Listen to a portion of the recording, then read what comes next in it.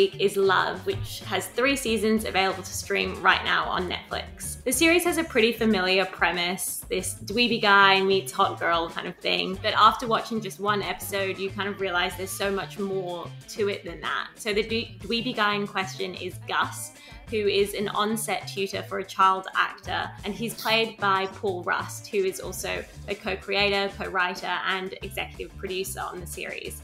And then the hot girl in question is Mickey, this kind of sardonic, too cool for school radio producer in LA, played by Gillian Jacobs, who fans will recognize from Community. And her character also kind of struggles with addiction issues, and that kind of gives the show a little bit more to chew on than your average rom-com series. I think I start to understand her, that she does something that just like... Watch this! Jesus Christ! I don't know. I love it.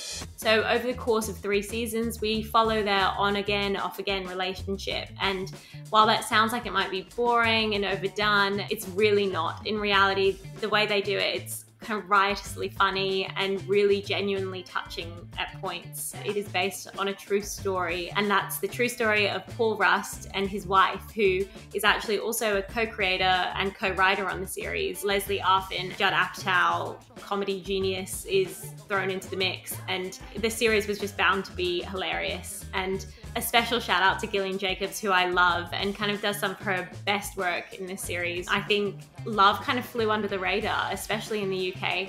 I don't think that it got much attention, but honestly, it's one of my favorite shows on Netflix. So if you haven't checked it out, there's 3 seasons right now, and yeah, go watch Love. You'll love Love.